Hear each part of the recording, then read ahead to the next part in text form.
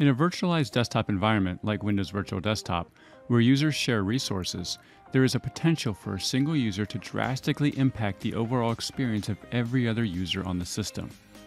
It is extremely easy for a user to launch an application and perform some process or calculation that fully consumes the processor. Without enough processing resources, every other user on the virtual instance experiences slowness during logon, application launches, and application interactions.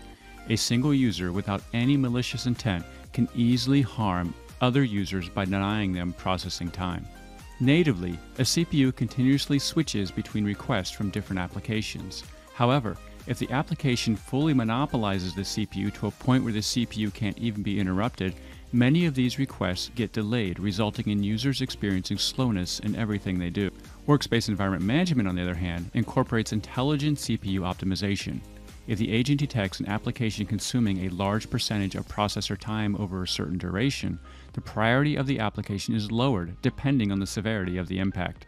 Although the process is lowered, the application is still able to function, but it does so at a lower priority, so other requests continue to be fulfilled. When the application process requests drop back to a normal level, the priority of the process is restored. As you can see, this capability is critical in any multi-user environment.